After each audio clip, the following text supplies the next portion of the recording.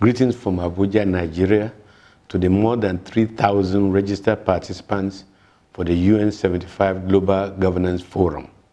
I'm extremely delighted to share this brief statement of appreciation in support of your roadmap for the future we want and the United Nations we need, building on the earlier Savannah Center for Diplomacy, Democracy and Development in Abuja and Stimson Center in Washington, D.C., supported UN75 Africa consultation this past April and May.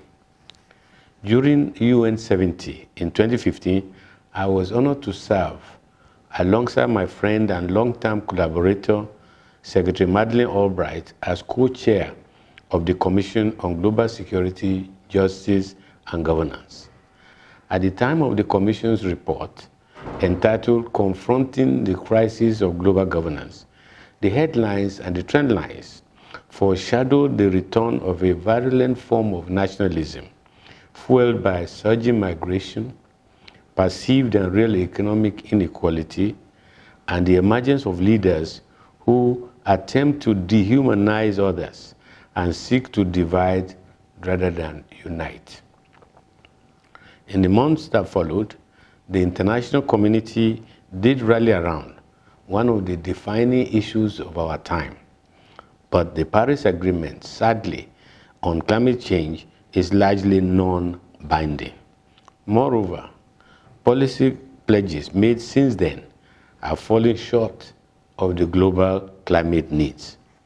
Regrettably, the violent conflicts and environmental crises were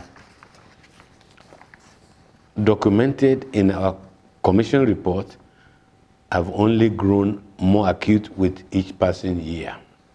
With the onset of COVID-19 pandemic earlier this year, the World Bank estimates a 5.2% contraction in 2020 in global GDP, ushering in a financial and economic crisis far greater than that in 2008 and 2009.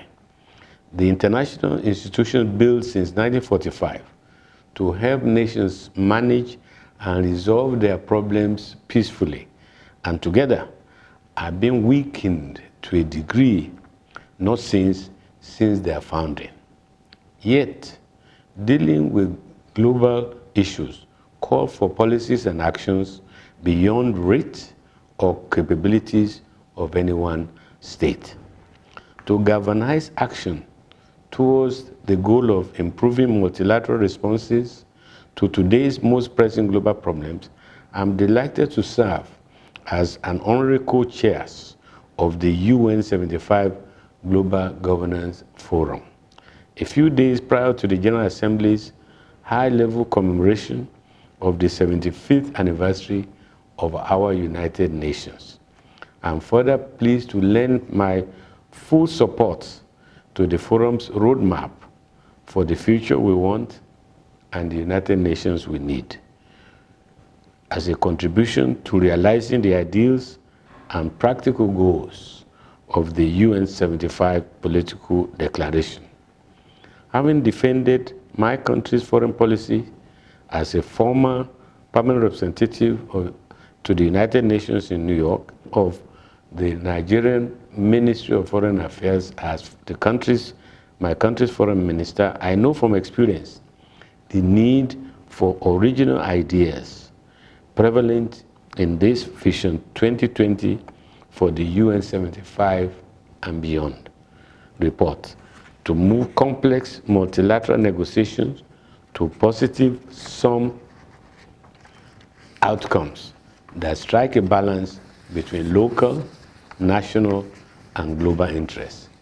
I also appreciate that the roadmap places human rights, human solidarity, and the need for strong civic ethics at the heart of an inclusive conception of governance across borders.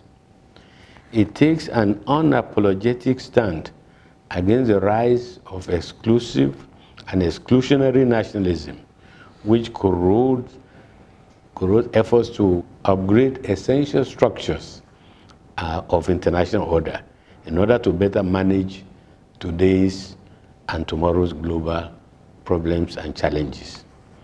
The roadmap for the future we want and the UN we need leverages this year's milestone for the world body in order to revisit, to reaffirm its role in that order. By unequivocally endorsing the UN75 political declaration and working in partnership with diverse, progressive organizations to realize its full potential, we'll be taking very essential steps to ensure that the future we want for this and future generations becomes the future we get. Thank you.